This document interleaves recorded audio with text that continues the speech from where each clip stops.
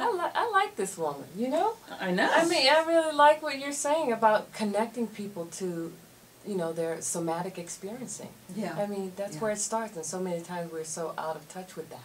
And so look at, you have this psychology background that you don't probably know you have. Maybe you do know you have. That's from the doctor of color.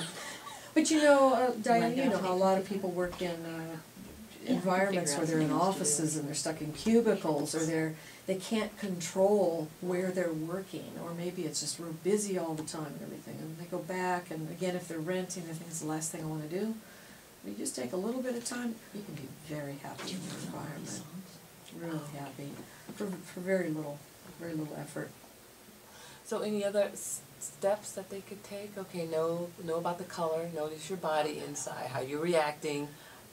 Do not invite children, your neighbors, your relatives to seriously, people say, well, you know, my sister told me I shouldn't put any red in this house. Why? Well, she's a designer. She's a graphic designer. She knows what those colors look like. Well, you know what? They probably don't.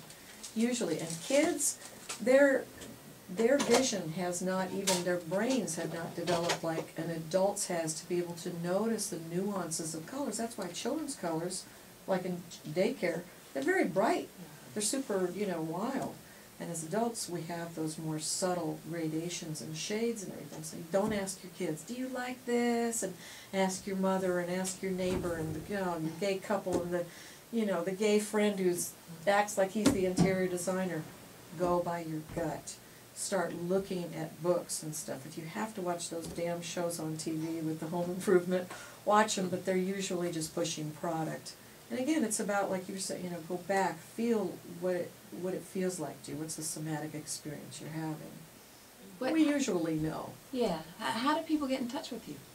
You can go to my website, which is thecoloreffect.com, and if you want to read more about some of my adventures like this, I do write about some things. I don't name names.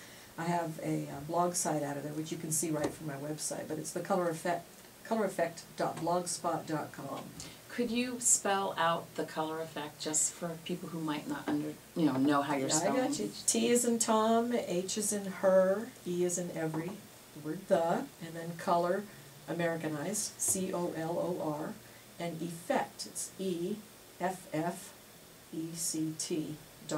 thecoloreffect.com.